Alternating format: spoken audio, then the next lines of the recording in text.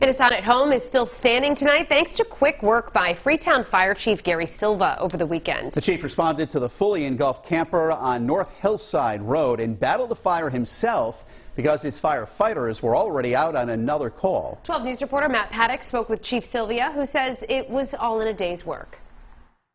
It's here in Freetown where the fire chief Gary Sylvia is being held a hero after he put out an intense camper fire over the weekend. But he says he was just doing his job.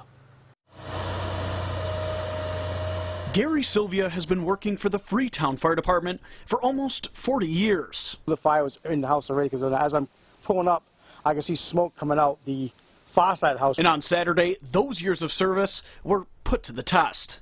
It's just, it goes back to your training. You start, it's muscle memory. A lot of fire showing. I quickly knocked down with the help of the police officers, got the hose line in operation, quickly knocked down the bulk of the fire. Sylvia says that the department uses an emergency system called I Am Responding, which lets first responders know who's available for the firefight. So I basically headed to the nearest fire station next to my house to grab a fire engine.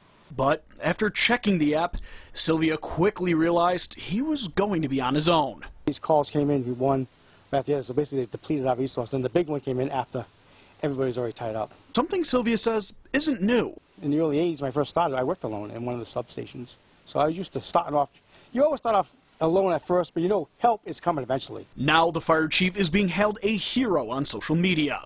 It's not a hero. I'm not a hero at all. Sylvia saying he was just doing his job. I think if you went to any fire station in any city or town, it's the same people. They're all great people.